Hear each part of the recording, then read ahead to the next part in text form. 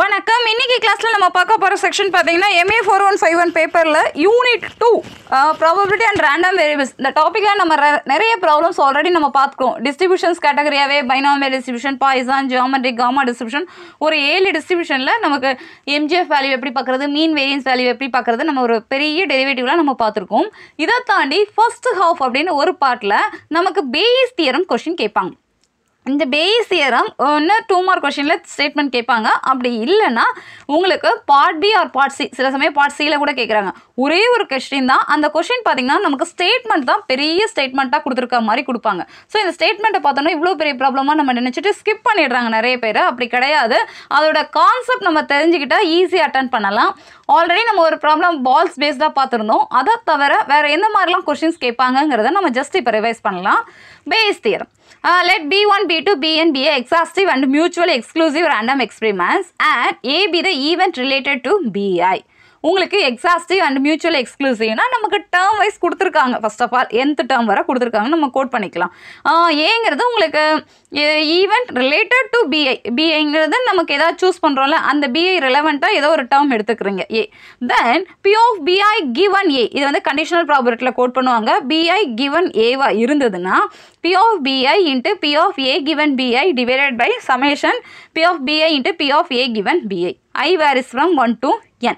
இங்கே நமக்கு தேவை ஐயோட வேல்யூ 1லேருந்து n வரை, nth டேர்ம் வரை நமக்கு கோட் பண்ணியிருக்காங்கிறத நம்ம சூஸ் பண்ணிக்கலாம். அப்போ BI given BIனா நம்ம சூஸ் பண்ணுற அந்த BIங்கிறதுலேருந்து ஏங்கிற ஈவெண்ட் எடுத்திங்கன்னா P of BI into P of A given BI divided by அதோட சமேஷன் வேல்யூ, டோட்டல் வேல்யூ நம்ம செக் பண்ணுற மாதிரி இருக்கும்.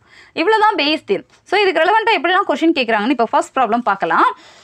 Companies B1, B2, B3 produce 30%, 45% and 25% of costs respectively. It is known that 2%, 3% and 2% of these costs produced from the defective. What is the probability that a car purchased this defective? Second category, if a car purchased is found to be defective, what is the probability that this car is produced by company B1? இவ்வளோதான் question கேட்டிருக்காங்க. So actually இந்த கொஸ்டினில் என்னென்ன கொடுத்துருக்காங்க, question நல்லா read பண்ணுங்கள், உங்களுக்கு idea கிடச்சிரும். அதுக்கேற்றபடி நம்ம சப்ஸ்டியூஷன் மாற்றினா ப்ராப்ளம் முடிஞ்சுது. B1, B2, B3 3 லெவல் கொடுத்துருக்காங்க. ப்ரொடியூசர்ஸ் லெவல் 30%, 45% and 25% கொடுத்துருக்காங்க. It is known that 2%, 3% and 2% of defective level. So காரோட டெஃபெக்டிவ் லெவலும் பர்சன்டேஜ் வைஸ் கொடுத்துட்டாங்க. நமக்கு கொஸ்டின் கேட்டிருக்கிறது probability car purchase is defective. So defective லெவலில் கார் பர்ச்சேஸ் பண்ணுறதுக்கான ப்ராபபிலிட்டி என்ன. செகண்ட் கொஸ்டின், அது B1ங்கிற கம்பெனியில் இருக்கிறதுக்கான பாசிபிலிட்டிஸ் என்ன, அவ்வளோதான் கேட்டிருக்காங்க. ஸோ அப்போ முதல்ல ஓவரால் பர்சன்டேஜஸ் என்ன, அதில் டெஃபெக்டிவ் பர்சன்டேஜஸ் என்ன, இதில் மொத்தத்துக்குன்னா எப்படி பார்க்குறது, கம்பெனி B1க்குனா எப்படி பார்க்குறதுன்னு பார்க்கலாம். Solution, let x be the event that the car purchase is defective. நமக்கு டெஃபெக்டிவ் பேஸ்டாக கொடுத்தனால அதை எக்ஸ்னு எடுத்துக்கலாம். நமக்கு 3 கேட்டகரியாக கொடுத்துருக்காங்க. அப்போ P of B1, P of B2, P of B3. P of B1 first B1ஓட ப்ராபபிலிட்டின்னு பார்த்தீங்கன்னா 30% கொடுத்துருக்காங்க. That is 30%. 30%ங்கிறது 30/100 எழுதிக்கோங்க. 3/10. P of B2ங்கிறது 45%. ஸோ 45%ங்கிறப்ப 45/100. ஸோ இதை ரெடியூஸ் பண்ணிங்கன்னா 9/20 எழுதிக்கலாம். இதோட கான்ட்ரவர்சியாக எக்ஸுங்கிறது டெஃபெக்டிவ் 3 கேட்டகரியிலுமே கொடுத்துருக்காங்க. ஸோ அதையும் கொஞ்சம் நோட் பண்ணிக்கிட்டிங்கன்னா நல்லாயிருக்கும், ரெலவெண்ட்டாக நோட் பண்ணிக்கிட்டால் நல்லாயிருக்கும். So P of X given B1. B1ல defective cases அப்படிங்கிறப்ப 2%, 2/100. தட் இஸ் 1/15 எழுதிக்கலாம். B2வில் டெஃபெக்டிவ் கேசஸாக எக்ஸ். ஸோ எக்ஸ் தான் நம்ம இங்கே சூஸ் பண்ணுறதுக்கு ரெலவெண்ட்டாக எடுத்துக்கிறதுனால எக்ஸை தான் கோட் பண்ணியிருக்காங்க. ஸோ எக்ஸ் எடுத்துக்கோங்க. 3%, தட் இஸ் 3/100. இதே மாதிரி B3க்கு இப்போ சூஸ் பண்ணிக்கலாம். P of B3 equal to 25%. 25%ங்கிறப்ப 25/100. That is 1/4. இதில் டெஃபெக்டிவ் பார்த்தீங்கன்னா P of X given B3 equal to 2%. 2/100ங்கிறப்ப 1/50. உங்களுக்கு என்னென்ன டேட்டாஸ் கொடுத்துருக்காங்களோ அதை ஃபர்ஸ்ட் ஆஃப் ஆல் எடுத்து எழுதியாச்சு. அதுக்கடுத்து நம்ம கொஸ்டினில் என்ன கேட்டிருக்காங்களோ அதுக்கான ஆன்சர் பார்க்கலாம். என்ன கேட்டிருக்காங்கன்னா first சப்டிவிஷனாக the probability that your car purchased is defective. டெஃபெக்டிவ்ங்கிறப்ப உங்களுக்கு B1லேயும் இருக்குது, B2லேயும் இருக்குது, B3லேயும் இருக்குது. அப்போ எல்லா கேட்டகரிக்கும் தனித்தனியாக பார்த்து டோட்டல் வேல்யூ பார்க்குற மாதிரி இருக்கும். தட் இஸ் எக்ஸுங்கிறத டெஃபெக்டிவ் கேசஸ்க்கு நம்ம கோட் பண்ண நோட்டேஷனை. So P of X equivalent ஃபர்ஸ்ட்டுக்கு பார்த்தீங்கன்னா மொத்த கம்பெனியோட லெவல் என்ன, B of B1. இதில் defective கேசஸ்னால் P of X given B1, B2 X given B2. இந்த நோட்டேஷன்ஸ்லாம் நமக்கு தெரிஞ்சால் போதும், இந்த மாதிரி ப்ராப்ளம் ஈஸியாக அட்டன் பண்ணலாம். plus B of B3 into P of X given B3. Already இந்த வேல்யூ எல்லாமே நம்ம ஃபர்ஸ்டே ஃபிக்ஸ் பண்ணியாச்சு. ஜஸ்ட் இப்போ கோட் பண்ணால் போதும். P of B1 னா 3/10 into X given B1 னா 1/50. இது 9/20 into 3/100. அடுத்த வேல்யூ பார்த்தீங்கன்னா 1/4 into 1/50. ஸோ இதை மல்டிப்ளை பண்ணோம்னா 3/500. இங்கே 27/2000 1/200. மல்டிப்ளிகேஷன்ங்கிறப்ப numerator and denominator to denominator multiply பண்ணால் போதும். இப்போ எல்லாமே டோட்டல் வேல்யூ பார்க்குறோங்கிறப்ப எல்சிஎம் பார்த்தீங்கன்னா இல்லை நான் ஃப்ராக்ஷனில் மாற்றி ஒர்க் அவுட் பண்ணாலும் ஓகே தான். ஸோ ஃப்ராக்ஷனில் மாற்றினா நமக்கு ஃபைனல் ஆன்சர் ஃப்ராக்ஷனில் தான் எழுத போகிறோம். ஸோ நீங்கள் இங்கே 3/500க்கு என்ன 27/2000க்கு என்னன்னு எழுதியதுனாலும் பரவாயில்ல. இல்லை எல்சிஎம் எடுத்துக்கிறேன் கொஞ்சம் ரெடியூஸ் பண்ணிக்கிறேன்னா இதோட எல்சிஎம் வேல்யூ பார்த்தீங்கன்னா 2000 வரும். ஸோ 2000 ரெலவெண்ட்டாக மாறினா இன்ட்டு 4 இங்கே அதே வேல்யூ இங்கே பார்த்தீங்கன்னா இன்ட்டு 10 அந்த மாதிரி மல்டிப்ளை பண்ணி ஒர்க் அவுட் பண்ணால் we got 49/2000. Our answer is 0.0245. This is the possibility space of the car purchased is defective. Part 2 பாருங்க. What is the probability that this car is produced by a company B1? So B1ல எனக்கு அந்த defective car நான் choose பண்ணுறதுக்கான possibilities என்னன்னு கேட்டிருக்காங்க. அப்போ B1னா P of B1ல defective car. அப்போ B1 given X. இந்த ஆர்டரில் நம்ம எழுதணும். ஸோ நமக்கு என்ன கேட்டிருக்காங்க, car is produced by a company B1. என்ன கேட்டிருக்காங்க, டெஃபெக்டிவ்ங்கிற ஆர்டரில் கேட்டிருக்காங்க. ஸோ இது ரெண்டுத்தையும் எப்படி கம்பைன் பண்ணுறோங்கிறது தான் ரொம்ப முக்கியம். இதுக்கு நீங்கள் result எழுதிங்கன்னா P of B1 into P of X given Y. நம்ம அதை மாற்றி எழுதுகிற மாதிரி இருக்கும். டிவைட் பை கீழே டினாமினேட்டரில் எது ரெஸ்ட்ரிக்ட் பண்ணிக்கோங்களோ அதை கீழே எடுத்து எழுதுகிற மாதிரி இருக்கும். ஸோ P of X இதை மட்டும் எழுதிக்கும். P of B1ங்கிறப்ப B1 கம்பெனியோட ப்ராபபிலிட்டி வேல்யூ 3/10 நம்ம ஃபஸ்ட்டு எழுதியாச்சு. இப்போ டெஃபெக்டிவ் ஆர்டரில் பார்த்தீங்கன்னா 1/50. P of X இப்போ தான் நம்ம அந்த கேல்குலேஷன் பார்த்தோம். P of Xங்கிறது 49/2000 இல்லை 0.0245 எழுதினாலும் ஓகே தான். ஸோ இதை ஒர்க் அவுட் பண்ண நமக்கு வர ஆன்சர் பார்த்தீங்கன்னா 0.2449. அவ்வளோதான். சிம்பிளான கேல்குலேஷனில் தான் இருக்கும். பட் கொஷின் வந்து நமக்கு நல்லா பார்த்துட்டு கொஷினில் இருக்கிற டேட்டாவில் இந்த கிவன் ஆர்டரில் எழுதுறது, கண்டிஷனல் ப்ராபபிலிட்டி ஆர்டரில் எழுதுறது தான் இங்கே ரொம்ப முக்கியம். அதுக்கடுத்து நமக்கு என்ன கேட்டிருக்காங்களோ அதை கரெக்டாக எழுதினாலே ஈஸியாக ஆன்சர் எக்ஸிஸ்டர். இப்போ நெக்ஸ்ட் ப்ராப்ளம் பார்க்கலாம். A certain firm has plant A, B and C producing IC chips. Plant A produces twice the output from B and plant B produces twice the output from C. The probability of a non-defective product produced by A, B, C are respectively 0.85, 0.75 and 0.95. A customer receives a defective product. Find the probability that it comes from plant B. அவ்வளோதான் question கேட்டுருக்காங்க. So ஏபிசிங்கிறத fame ஐச்சி chips ready பண்ணுறதா சொல்லியிருக்காங்க. இதில் அவங்க condition கொடுத்துருக்கிறது ஏங்கிறது twice the output of B, அடுத்து பிங்கிறது ட்வைஸ் அவுட்புட் ஃப்ரம் சி. நான் டெஃபெக்டிவ் ஆர்டர் கொடுத்தது 0.85, 0.75 அண்ட் 0.95 கொடுத்துருக்காங்க. ஏபிசிக்கு ரெலவெண்ட்டாக ஒரு டெஃபெக்டிவ் கேசஸ் வருது, அது பியிலேருந்து தான் எனக்கு கிடைக்கிறதுக்கான பாசிபிலிட்டிஸ் என்ன அப்படின்னு கொஷின் கேட்டிருக்காங்க. அவ்வளோதான். Find the probability that it comes from plant B. That is our question. So first of all, இந்த twice the output கொடுத்துருக்காங்க. இதுக்கெல்லாம் நம்ம டேட்டா எடுத்து எழுதிக்கலாம். ABC 3 plants. Let A plant produce twice output from B. Bங்கிறது output from சின்னு எடுத்துக்கலாம். அடுத்து பார்த்தீங்கன்னா நமக்கு கொடுத்துருக்க டேட்டா பார்த்தீங்கன்னா அப்போ அதுக்கேற்றபடி நம்ம மாற்றணும்னா plant A producers 100 number of ஐச்சி chips. அடுத்து பிளான் பிங்கிறப்ப இதை விட 2 மடங்கு தானே சொல்லியிருக்காங்க. அப்போ இது 50 இருந்திருக்கணும். அடுத்த கேட்டகரி 25 இருக்கும். இதெல்லாம் நம்ம அசம்ஷனில் தான் எடுக்கிற மாதிரி இருக்கும்.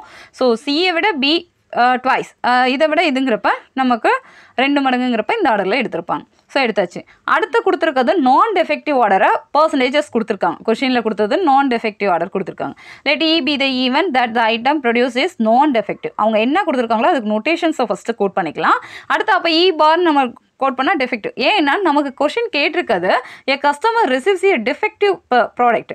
அவங்க கொடுத்துருக்கிறது நான் டெஃபெக்டிவ். எவ்வளோ கான்ட்ரவர்சியாக கொஷின் கொடுத்து டேட்டா கொடுத்து கொஷின் கேட்டிருக்காங்க. இதுதான் ரொம்ப ரொம்ப முக்கியம். ஸோ நான் டெஃபெக்டில் கொடுத்தது ஈன்னு எடுத்துக்கிறீங்க. இதுக்கு ஆப்போசிட்டாக இருக்கிறத நம்ம இ காம்ப்ளிமெண்ட்டாக இ பார்னு கோட் பண்ணிக்கிறோம். இவ்வளோ தான். ஸோ ஸ்டேட்மெண்ட்டில் இருக்கிறதெல்லாம் நம்ம எழுதியாச்சு. இப்போ இதுக்கெல்லாம் மேத்தமெட்டிக்கல் நோட்டேஷனாக மாற்றலாம். அப்போ ஃபஸ்ட்டு ஏங்கிறது நம்ம என்ன எடுத்திருக்கோம், 100ன்னு எடுத்திருக்கோமா. அப்போ அதோட ப்ராபபிலிட்டின்னு பார்த்தீங்கன்னா P of A equal to 100/175. 175 means total value 25 + 50 + 100. So 175. P of B பார்த்தீங்கன்னா 50/175.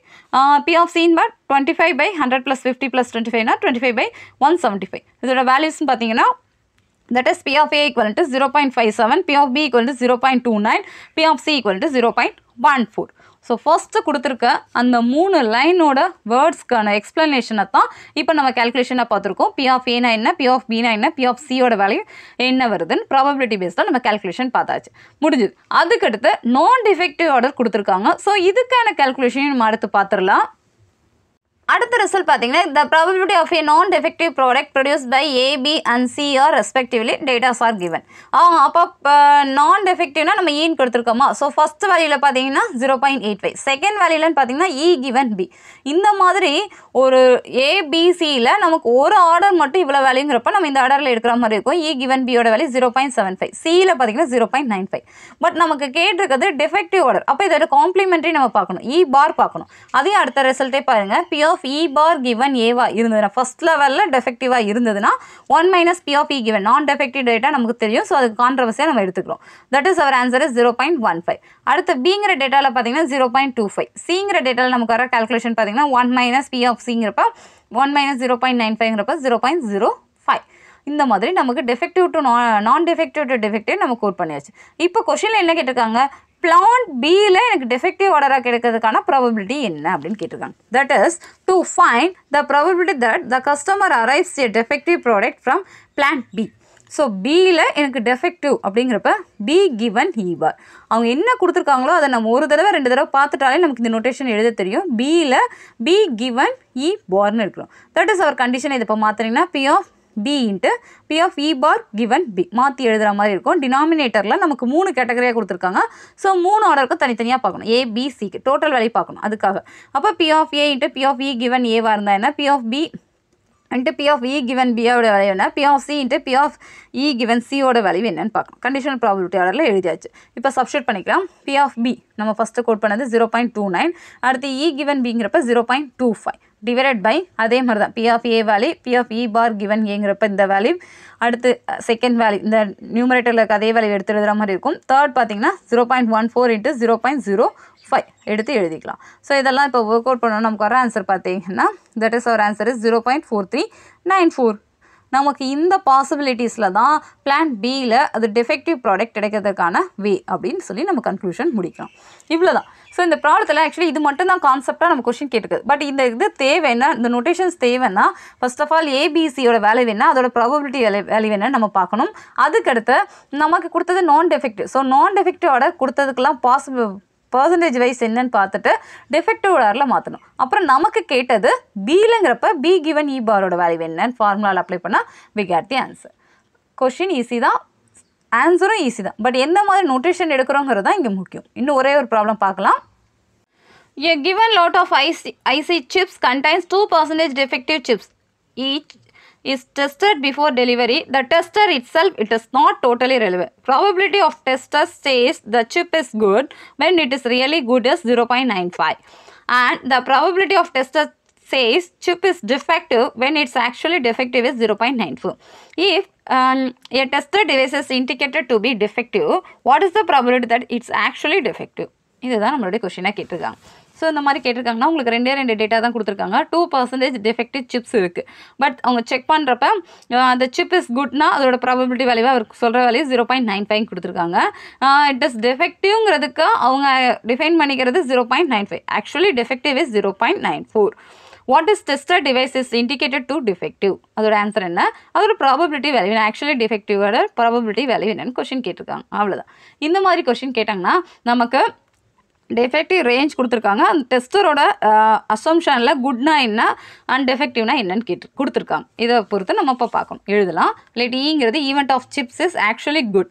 அப்போ இதோட கான்ட்ரவர்சியாக இ பார்னு பார்த்தீங்கன்னா இட் இஸ் நாட் குட், டெஃபெக்டிவ்னு எழுதிக்கலாம். அப்போ இது ரெண்டோட டோட்டல் வேல்யூ பார்த்தீங்கன்னா 1. நமக்கு தெரிஞ்ச ரிசல்ட்லாம் ஃபர்ஸ்ட் ஆஃப் ஆல் எழுதிக்கோங்க. அப்போ P of E + P of E bar = 1. அடுத்து டெஸ்டர் சொல்கிறது தான் நமக்கு வேல்யூவாக இங்கே ஃபிக்ஸ் பண்ணுறாங்க. அப்போ டிங்கிறது event of tester says it is good, அதை கோட் பண்ணிக்கோங்க. அப்போ D காம்ப்ளிமெண்ட்டாகிறது event of tester says it is not good, that is defective னு எழுதிக்கலாமா. D bar. இப்போ கிவனில் என்னென்ன கொடுத்துருக்காங்களோ அதை கோட் பண்ணிக்கலாம். Late IC chips contains 2% defective. நார்மலாக பர்சன்டேஜ் வைஸ் பார்த்தீங்கன்னா 2% இருக்குது. That is P of E complement. டெஃபெக்டிவ்னா நம்ம என்ன எடுத்துருக்கோம் நோட்டேஷனாக E bar இருக்குது. குட்டு தான் ஈன்னு எடுத்திருக்கோம். ஸோ டெஃபெக்டிவ்ங்கிறப்ப E barனு எடுத்திருக்கோம். That is P of E bar = 2%. 2% means 2/100, that is 0.02. அப்போ P of E யோட வேல்யூ என்ன வந்திருக்கலாம், 1 - P of E bar. 1 minus p of e barல நம்ம சப்ஸ்டிட் பண்ண நமக்கு ஆன்சர் பார்த்தீங்கன்னா 0.98. இது ஒரு டேட்டா. அதுக்கடுத்து 2% டெஃபெக்டிவ்ங்கிறதுக்கு ரெலவெண்ட்டாக நம்ம இ அண்ட் இ பார் பார்த்தாச்சு. அடுத்து நமக்கு டெஸ்டர் சேஸோட லெவல் கொடுத்துருக்காங்க.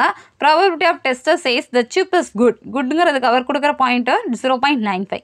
That is P of D given ஏ. இந்த இது பார்ட் டிங்கிறது நம்ம சூஸ் பண்ணுற டெஸ்டரோட லெவல் குட்ங்கிறதுக்காகிறது, ஈங்கிறது நமக்கு அது ரெஸ்ட்ரிக்ட் பண்ண வேல்யூவாக எடுத்துருக்கோம். That is 0.95.